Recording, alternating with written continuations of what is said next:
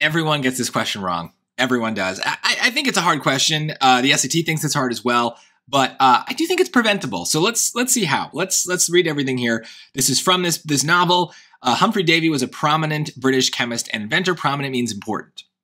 Years ago, a grave American savant, being in London, observed at an evening party there a certain coxcombical fellow, as he thought, an absurd ribbon in his lapel and full of smart banter, whisking about to the admiration of many, as were disposed to admire.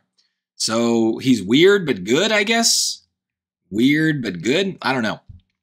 Great was the savant's disdain, that's a negative word, but chancing ere long to find himself in a corner with the jackanapes, got into conversation with him, when he was somewhat ill-prepared for the good sense of the jackanapes, but was altogether thrown aback, upon subsequently being informed that he was no less a personage than Sir Humphrey Davy. So there's the guy from the beginning, right? So this is an important guy. Okay.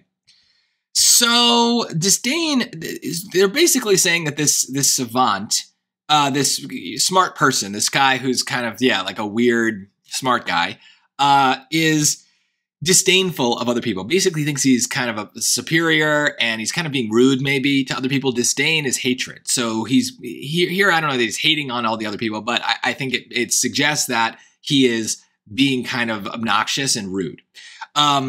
So what's going on? Honestly, I just genuinely wouldn't know. I got no clue. So I need the choices, as always, to tell me what's going on. A, it portrays the thoughts of a character who is embarrassed about his own behavior. Okay, embarrassed is a very strong word. And is the narrator embarrassed? Maybe he's thrown aback. Maybe that means embarrassed. Now, to me, thrown aback means surprised, right? You're kind of like literally thrown back. Like, oh, like that to me is surprise, not embarrassment necessarily. It could be. Right? Because if you're surprised that the guy you're talking to is such a prominent person, then maybe you're embarrassed that you didn't recognize him. But you see how that's me talking. I don't know. I'd love the passage to say that. I don't know. It also seems like maybe the main character is off, right? This seems to be more about the Humphrey Davy than it does about the narrator, but I genuinely don't know. This choice doesn't strike me as obviously wrong, but I'm also not seeing anything that makes it really clear. I'd love some word that makes it clear that he's embarrassed. Like ill-prepared, meaning, again, if you're embarrassed because you're not prepared for something, like think about if you have to give a presentation that you haven't done your research or homework on, you might feel embarrassed because you're ill-prepared. Again, it's not saying embarrassment, though. It's leaving it up to me to come up with that emotion. Let's look at B. It presents an account of a misunderstanding. Well, what is this misunderstanding? The misunderstanding is that he was talking to someone who actually ended up being a very important person.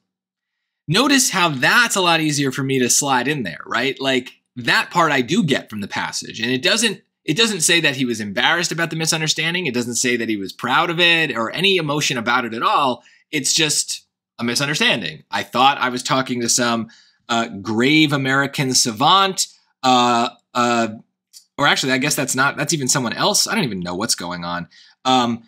So yeah, a misunderstanding is someone confused someone else. We'll come back to that. But here I feel like I can justify this word.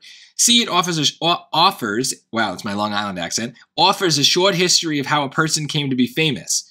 Well, turn that into a question. Perfect example of this. How did he become famous?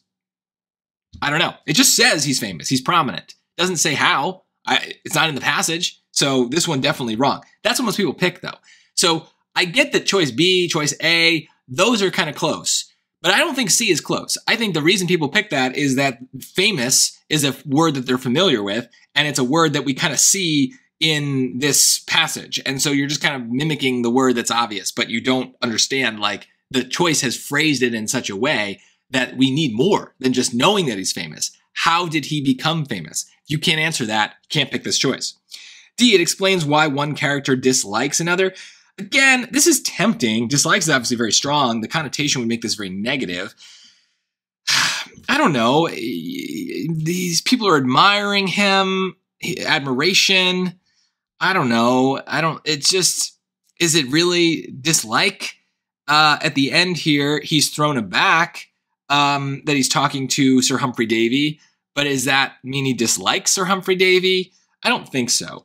So we can also turn that into maybe a question as well. Why, if it explains why one character dislikes another, why does the character dislike him? I don't know. Even if it says that he does dislike him, I don't think I get the why, right? Well, is it because he, I don't know, insulted him on some occasion? Is it because he's just generally like an unenjoyable person? I don't really know. So I would be torn between A and B. This would definitely be a question that when I pick my answer, I'm not happy about it and I'm coming back. But the answer is B because of kind of what I said, right? Embarrassed, we can force it in. It's reasonable to conclude that someone is embarrassed when they are talking to someone that they should have known but don't. But we don't actually get that word. We don't get a word for embarrassment, and we are left to assume it. But with a misunderstanding, we can prove that, right? He's talking to someone that he did not recognize was an important person. That's a misunderstanding. So yeah, that's easier to prove. And generally, that is why on the SAT, weaker answers are better, is they say less, so they're easier for us to prove. A is a little bit stronger. Why is he embarrassed? Well, he's embarrassed because he misunderstood who he's talking to. Reasonable, but not stated. Choice B says the same thing, but without the part of embarrassment. And that's what makes it weaker, and that's what makes it correct. But if you got this question wrong, I wouldn't worry about it. This is just really, really tricky and really, really weird. I'm not even going to go through all the different words in here. I've never heard of coxcombical before. I have no idea what that means. So there's a lot of words that I would have no clue either. And so if you want to look them up, go for it. But I don't think coxcombical is going to come up in the SAT.